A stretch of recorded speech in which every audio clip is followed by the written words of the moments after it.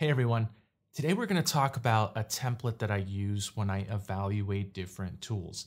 This could be an authoring tool, this could be a learning management system, this could be a learning record store, this could be a learning experience platform, all these different various tools in the learning area.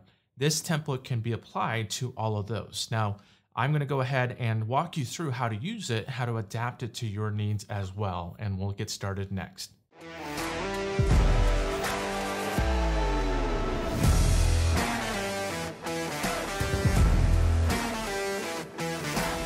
All right, welcome back. My name is Jeff Batt, and if you haven't checked out my website, go ahead and check out my website at learningdojo.ninja. Here you can check out all previous blog posts with different learning development tips and tricks, including all the different tools, Articulate Storyline, Rise 360, how to automate some of your production as well. And you can also check out templates and download free templates, both Articulate Storyline templates as well as XAPI templates. And this is where you'll find the templates we're going to be talking about today. And you can also check out full courses, everything that you need to know about Articulate Storyline 360, Adobe Captivate, XAPI Fundamentals, Articulate Rise, Custom SCORM, and HTML5 video. But today we're going to be focused specifically on a template that I use for evaluation. Evaluating different systems can be very tedious. It can be very involve a lot of people, a lot of different stakeholders as well.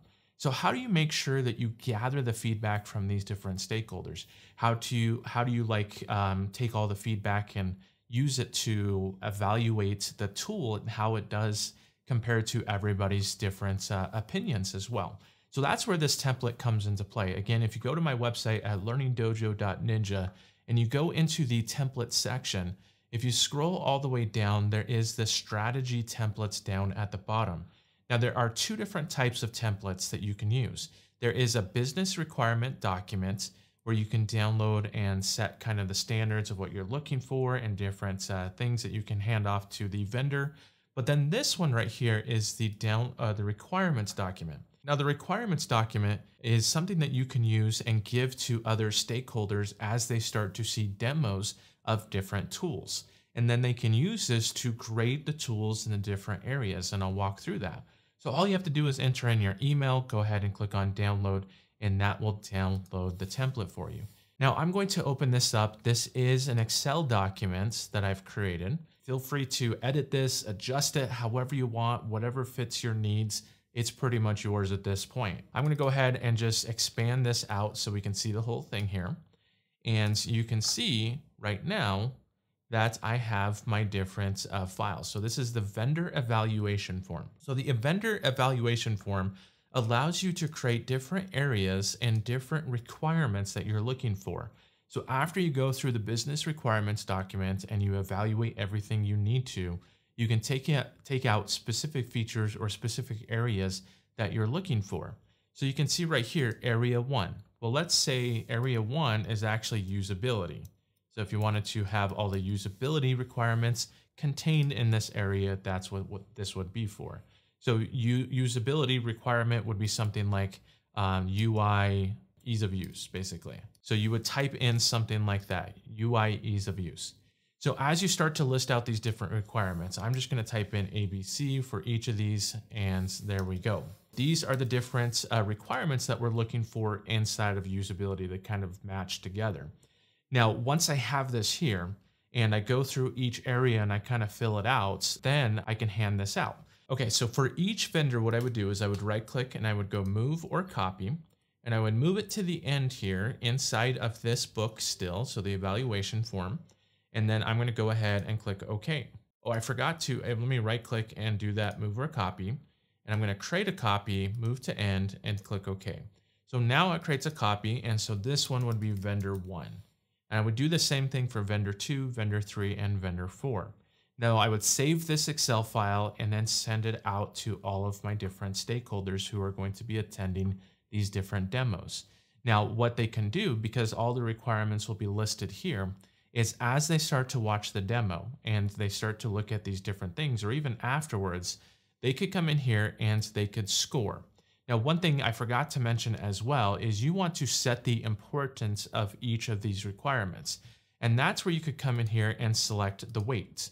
So So you can see right here, I have 3 different possible weights. How much is this requirement really important to us? And so you could either do it as a score of 30, a score of 20, or a score of 10. And that just gives us a certain number. How much is this actually worth? So you can see here, this ease of use is really important to us. And so we're going to score it at 30. And so you can see here, if I come in and say this is 30 points basically, or this one is, it's okay, it's kind of medium, we can change that to 20, or we can change this to 10 as like, it'd be a nice to have, but it's not something like a deal breaker or something like that. So all I have to do now that I've kind of set that score, and you would probably want to do that before you start making the copies of the tab and everything, so everything is consistent, send that off to your stakeholders. And then all your stakeholders have to do is come into the feature score and select this drop-down box.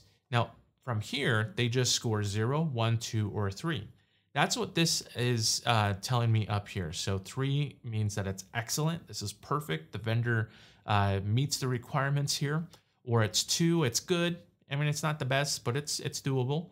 And then number 1 is needs improvements. We could probably get away with it, but it's not going to be great. And then 0 means that it's poor. They really scored bad in that area.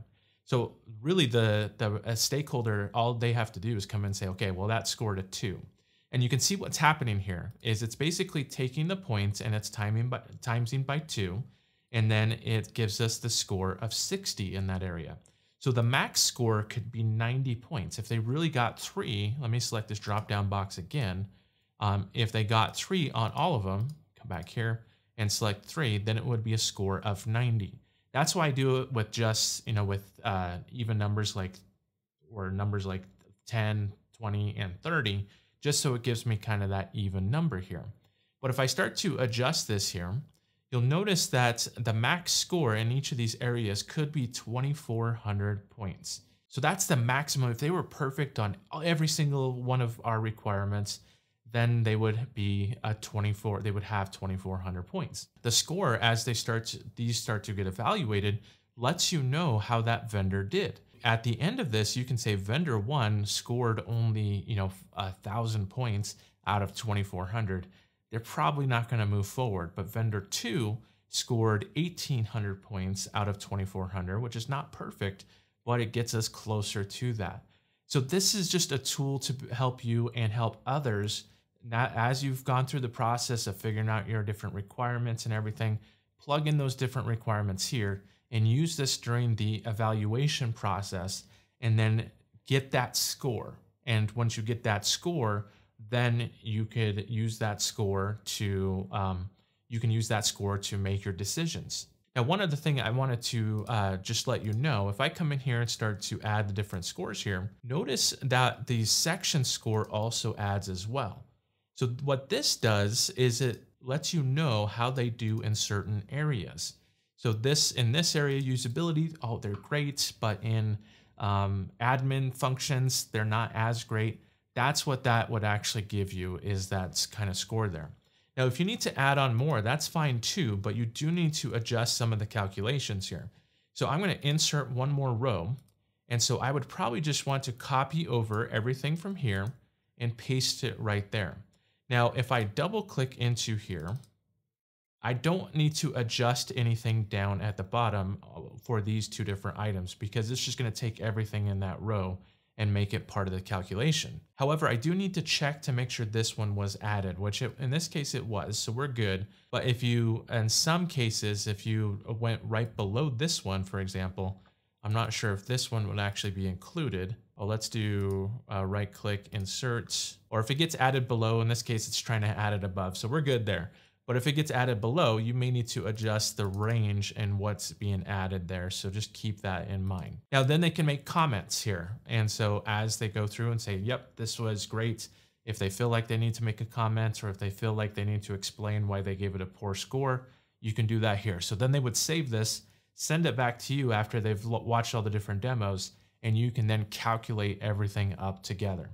So hopefully this has been useful for you, just a quick template for you to use as you go through your evaluation process of any type of tool, authoring tool, learning management system, learning record store, anything like that. Think through the process of what requirements you want, and then use this tool to get those points.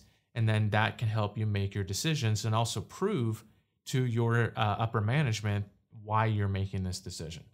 Now, if you want to check out more templates, go ahead and go back to my website. You can see templates on Articulate Storyline 360, XAPI, and you can also check out the business requirements document as well. You can also check out full courses, everything from A to Z, on Articulate Storyline 360, Adobe Captivate, XAPI Fundamentals, Articulate Rise, Custom SCORM, HTML5 video, and all things about learning development. And if you like this video, go to my YouTube channel and click that like button. Also subscribe to my channel and hit that bell icon to be notified of all future videos as they come out. That really helps grow my channel, and let me know what else you want to see. What other templates are you needing in order to help in your learning developments and your evaluation process? I'm happy to hear those. So just make a comment down below at my YouTube video. But that's all I have for today. So thanks everyone. I'll see you next time.